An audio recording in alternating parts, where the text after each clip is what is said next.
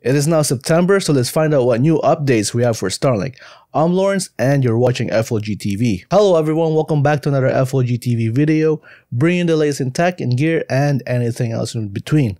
Let's dive in and see what's new we have for Starlink. Between now and the last video I made about Starlink, SpaceX had two additional Starlink missions, one on August 18 deploying 58 satellites and the second one earlier this month on September 3 successfully deploying an additional 60 Starlink satellite into orbit. Barring any delay, SpaceX has two additional launches for the month of September, with each carrying 60 Starlink satellites. With the additional 58 and 60 now deployed, SpaceX has now delivered over 700 satellites into orbit. Elon Musk mentioned that they needed at least 500 to 800 in orbit before service could roll out. Also, Gwen Shotwell, the president and chief operator of SpaceX, mentioned that they needed at least 14 launches before service could begin to have enough bandwidth for everyone. And currently they are sitting at 12, that's too shy of that 14. With the two additional launches planned in September, SpaceX will hit that 14 launch mark. Does that mean sometime in October or November we'll see Starlink finally be available to the public? They did say that they plan to have Starlink available to customers in some part of North America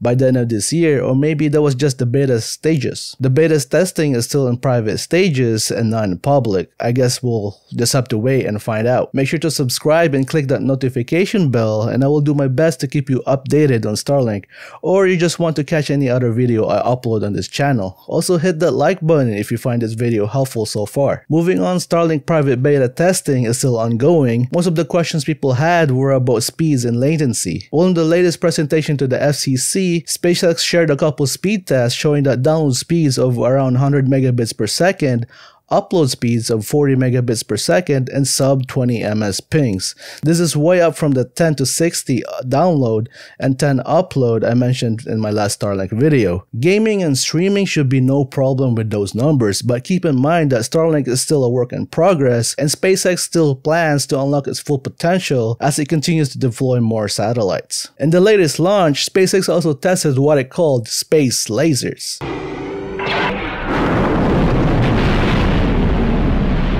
No, not that kind of laser.